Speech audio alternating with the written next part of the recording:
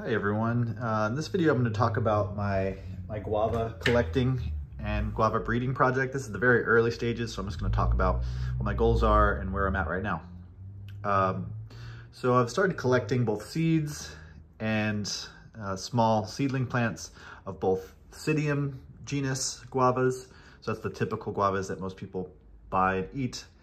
And then some related genera like Ugni, the Chilean guava, which is lesser known, but is starting to become popular.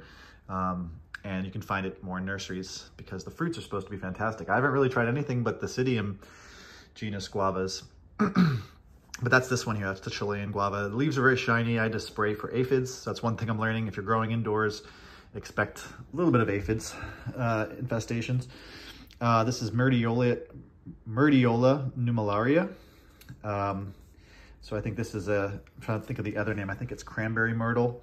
Another fruit producing. That's the idea, is I'm going to be making some hybrid crosses between these different species and different genera to try to create some new flavors and some new characteristics. I think it could be really interesting. And this one, I've only had it for a few weeks, but it appears that it's already starting to flower. You can see these little, see if I can zoom in there. These blossoms. So if I had, this would be a stage that, you know, I could go in and potentially emasculate the flower and make a cross, add some pollen in there, but I don't really have any pollen to work with. But it's good to know that this one's already ready to flower. There's a couple other blossoms ready to go. Let's see what else we want to talk about here. I've got ones that I'm starting. Oh, let's actually take a look at the other species that I have that are growing currently. So I've got a large red Malaysian guava. So this would be the Psidium guavae. And I'm only really including the cultivars that I've heard are really great for eating fresh. So the red Malaysian guava, I'm looking to get the lemon guava and also the Ruby Supreme. So I want to work with those cultivars as parents in the crosses with some other species and other genera. So this one should certainly flower this year. It flowered a little bit last year, but maybe I'll even be able to get a fruit off of it this year. It's in a pot and I'm gonna bring it outside once it starts to warm up. It's kind of, I'm in zone 9 here and it's very cold and rainy right now in January. This is a Feijoa, which I probably won't include. There was a paper that I read about making intergeneric crosses, meaning not just between different species, but also between different genera. And you can do it within Psidium and Eugenia, for example, and then some other Myrtaceae or Myrtiae plants, but not like Aca, I think the Feijoa genus. It didn't really make very hardy crosses. They didn't really last or survive. So I won't be including that in the experiment.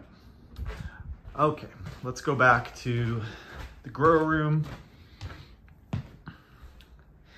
So the rest is all by seed. So I guess first I'll talk about, I tried taking just regular Mexican cream guavas and trying different methods of germination. And I tried doing some scarification because guava seeds are known to take a long time to germinate. So what I tried to do was test one of the bins. I did seeds just soaked in water, kind of in a damp paper towel. Another one, same deal, but I boiled them for 5 minutes because I read that was I think that's this one. That was a way you can speed up or improve the germination. And the last one I did scarification, where you actually break the seed coat. And that method worked the best. I was able to get it to germinate in about 10 days. But the problem was I nicked them too hard. I took out full chunks of the seeds, so I wasn't very ginger about it. There's nothing really alive in there right now. I did pull out the few that germinated, but even you could see this one here in the center is trying to germinate, but I clipped out the part that would probably have been a leaf or a root, so that one won't survive. But strangely enough, I guess if you're tuned into this channel and in this video, you're interested in like the details. But strangely enough, I was able to plant one of the seeds. It's kind of hard to see. One of the germinating seeds. You can see some of the cotyledon leaves and then some true leaves coming in from the center, but that actually has no roots attached to it, no seed. It's literally just a stem, and it's doing okay as long as I keep it moist. So I'm hoping that will root. And then in the future, I'm gonna not do as aggressive of scarification. It's just gonna be a little bit of a nick, a little bit of sandpaper to allow the water to infiltrate and germinate, but not taking out a full chunk. The seeds kind of need that. So anyway, when I had a new batch of seeds come in of some other species, and I realized they really like it wet and warm. And so I have them bagged up. There's condensation. They don't really need to be under the grow light right now, but there's extra warmth from that. And there's heating mats, a couple heating mats under here. And so I think they've only been in here for about a week, but I probably have to give it another week before they sprout. So this is a Luma. This is another genus that's in, let's see, Myrtiae, the Myrtiae genus. They're supposed to have very small but very good sweet fruit. This is another Chilean guava, another ugni fruit, but this one's a black fruiting variety, which is quite rare. This one's not related. This one is strawberry guava, a bit more common. Big red fruits, maybe not that big, but larger than the Chilean guava, and should grow pretty well. And then, let's see, did we look at this one yet? Oh, this is the Mexican cream guava, the more standard Psidium. But I probably didn't need to grow that from seed because those are more readily available in the market. I could probably have bought a tree. Anyway, so that's the start of my breeding project.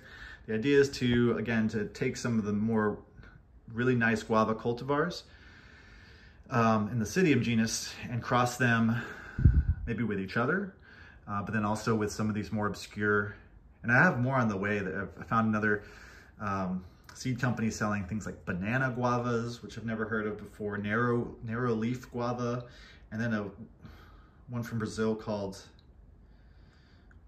let's see, Psidium myrtoides, or something like that. And it's like another kind of rare rainforest guava that's, I've seen some reviews of its taste on YouTube, and it's supposed to be really good. So stay tuned for videos on how I'm gonna make these crosses. And we'll probably have a video in 5 to 10 years trying these crosses.